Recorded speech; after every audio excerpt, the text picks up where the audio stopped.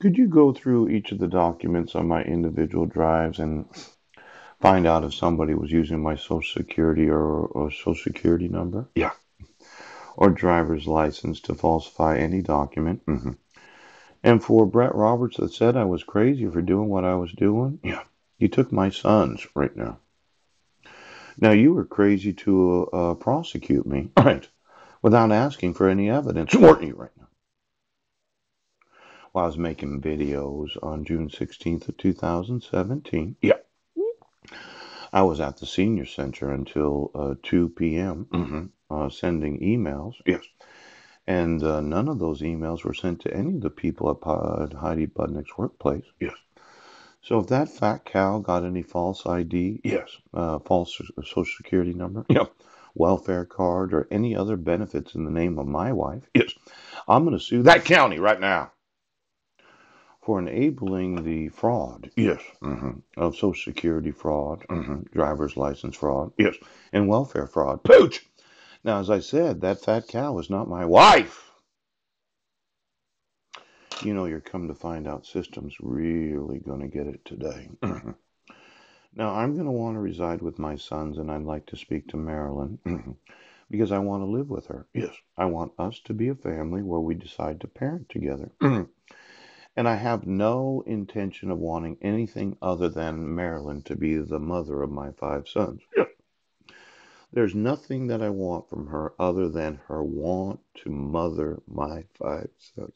I don't want anything more than that other than.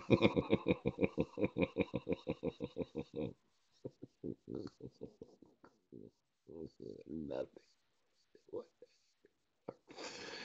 I just think that they need a good mom that wants to care about them.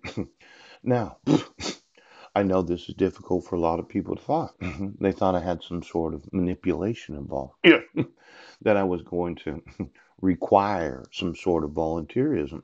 No, not this guy. No.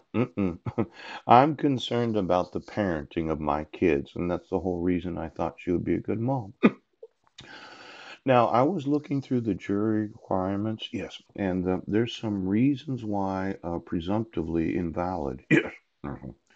See, I don't have a state issued identification Right. because of the fraud of falsifying it. Yes, he doesn't.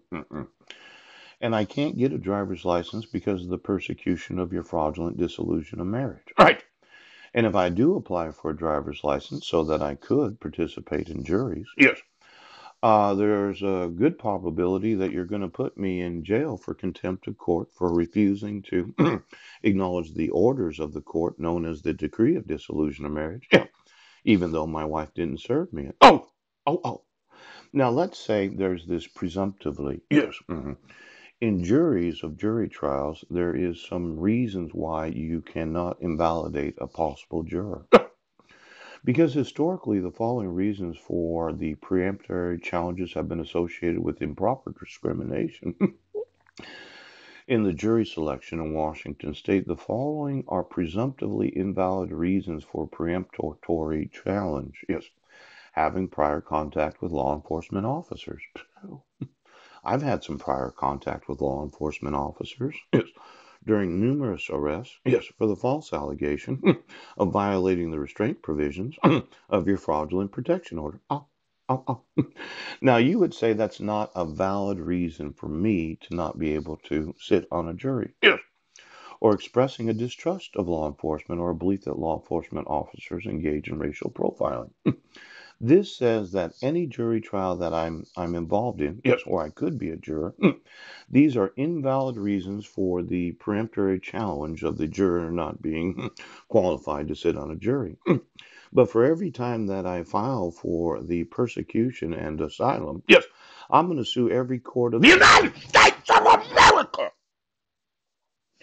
for what is now known Yes. as the valid reason for peremptory challenge. Now, I didn't lose my citizen. No, he didn't. In fact, I'll continue to have an address. But I'm going to want to know every juror. If he does, he needs to know that right